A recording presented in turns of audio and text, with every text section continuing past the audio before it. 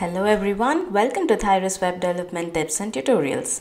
This video is all about setting up Tailwind CSS latest version, which is 2.0 as of recording this video, for small projects or static websites that doesn't use any frameworks or libraries like React, Vue or Laravel. So we will be doing that without PostCSS. Let's go to tailwindcss.com. Click on Get Started and start learning. Here you can find integration guides for Next.js, Vue, Laravel, React and so on. And it also says if you don't see your favorite framework, you can install Tailwind as a PostCSS plugin. But if you don't use PostCSS or don't even know what it is, just follow the next few steps to install Tailwind without PostCSS. We will go through the complete process mentioned in the documentation here, which includes using a custom CSS file, customizing Tailwind, and building for production. But the only difference is we will use npm instead of npx, which means we will actually install Tailwind as a dependency. If you don't understand what I just said, don't worry. Just follow along, and by the end of this video, you will be able to happily use Tailwind CSS in your project.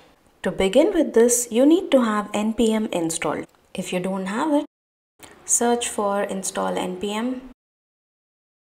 Go to npmjs.com/get-npm. Scroll down and click on download node.js and npm. I have a Mac, so this is what I see. If you have Windows or any other operating system, you will see the installer here. Click on that and follow the steps. Maybe if you have Windows, click on next, and once it's done, open your terminal or command prompt and type npm -v. So if you have it installed correctly, you will see the version of npm here. Let's proceed. Let me cd into desktop and I'll create a new directory, Tailwind test, cd Tailwind test, and let me open this in VS Code.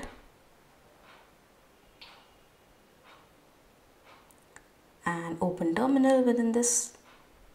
Yes, now I will initialize this project with npm init-y with all the default options. So now I have the package.json file. Now let's install Tailwind. npm install Tailwind CSS. This might take a few seconds. Yes, once this is done, you can see that Tailwind CSS 2.0 has been added as a dependency, and also the node modules folder has been created. So far, we haven't added any index.html yet, so let's do that now. Create a new folder and call it public. This is where all your HTML files will go. So let's create a first file, index.html, and also styles.css. You can of course put it inside another CSS folder, but this is not the file that we will be editing. For that, let's create another folder, src, you can call it whatever you want, and create styles.css within this. This is our custom CSS file that we will be using if required. Now let's go back to the documentation. If you go to using a custom CSS file, you will notice that you're supposed to add all of this into that. So copy the entire thing here and paste it here. Now the lines 4 to 6, this is where you add your custom CSS if you need to. For now, let's remove it and I'll comment it. Great. Now let's write some basic HTML code. Link our style sheet, which is styles.css in the same folder. Add a h1 element with class text 2xl maybe and text blue 500 just to check if it's working.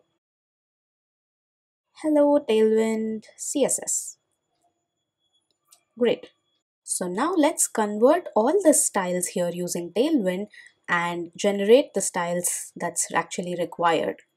So how do we do that? We need to go back to package.json and add a script. So change this to build script. And what we do is use Tailwind CSS to build what is there within the source folder styles.css and output it to public folder styles.css. That's what this whole line does. You can manually do it using npm, but build is the shortcut. Now let's try and see if this works. So npm run build. It's building, that's great and wonderful.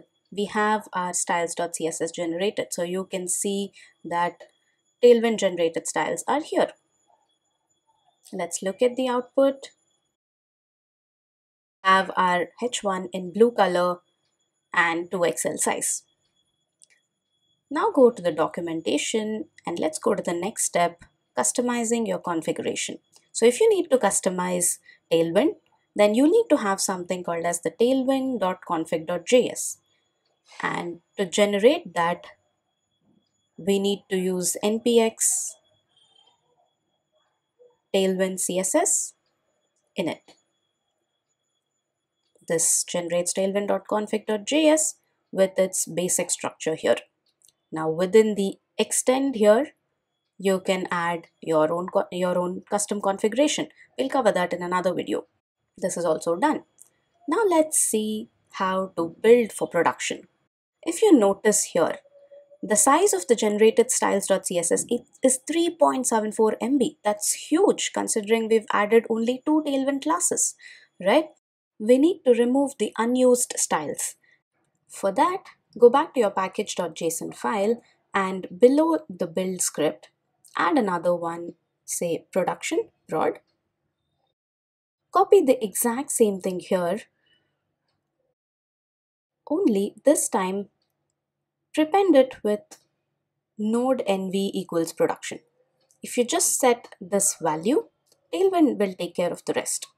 Let's see what it does. But one more thing, you need to go into tailwind.config.js and within the purge, you have to mention where all your Tailwind classes lie. In our case, it's going to be public/star.html. This is where all your HTML files will be. And now let's try npm run prod. It's generating, it's building, and there we go. Now you see the size is just 10.84 KB. So just make sure to run npm run prod before you push your code into production. And you see the output is still the same. Just note that all your HTML needs to go in the HTML files in public folder, which are linked to styles.css, and do not touch the styles.css. Don't edit anything here. Whatever you need to add, it has to go within the source folder styles.css.